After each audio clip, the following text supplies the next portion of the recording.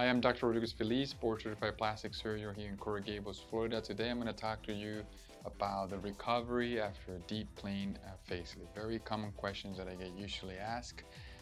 The procedure, it depends on the scope of work, but the procedure takes about 4 hours if it's just a regular deep plane, and it can extend even 8 hours if we're adding some of the additional procedures such as brow lifts, upper lifts, lower lids, buccal fat grafting, submandibular gland. So it depends on the scope of work. But for a straightforward deep plane facelift, we're talking about 3.5 hours, 4-hour procedure. The recovery in essence is about a week, 5 to 7 days. There's very minimal bruising and very minimal swelling with an actual deep plane, which is one of my reasons why I prefer this technique. I have the patients wear an elastic band. Actually, there is a big wrap that I place for 24 hours after surgery in the regular deep planes, and for 3 days in patients that I do submandibular glands.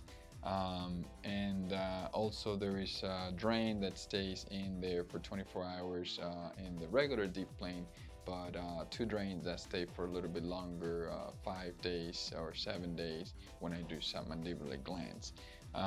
After those 24 hours or 3 days, I remove that big head wrap, and we place an elastic band that has ice pack that the patients apply ice for 20 minutes on and 20 minutes off. Then the patients, I tell them to rest for that first week, and usually after 1 week, once the sutures are removed, I allow them to start walking and getting more active. At 2 weeks, I start them on some light exercising, nothing of impact. At 4 weeks, they can start doing more impact work and lifting weights. And at 6 weeks, they essentially can go back to normal between 6 to 8 weeks. Elastic band, we already talked. The incisions, so like I mentioned, the sutures are removed at about 1 week. Sex, I usually allow them to at least have 4 to 6 weeks until everything heals. The main problem with sex is that they can have actually hematomas as the blood pressure goes up. Nutrition, so everyone asks me, what can I eat? We always want you to have a healthy diet, but more important than what can you eat, is very important to stay very hydrated during the first few days after surgery. It's going to improve actually the swelling as well.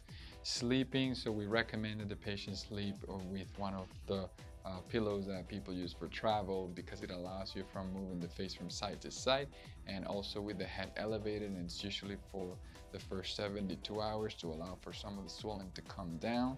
And then always patients ask me, can I sleep with my face on the side and face down? Well, we know from research actually that sleeping on your side or down is not good for your wrinkles in your face. So we always recommend to try to sleep with your face up, but at least to try to prevent any movements to the sides for about 4 to 6 weeks.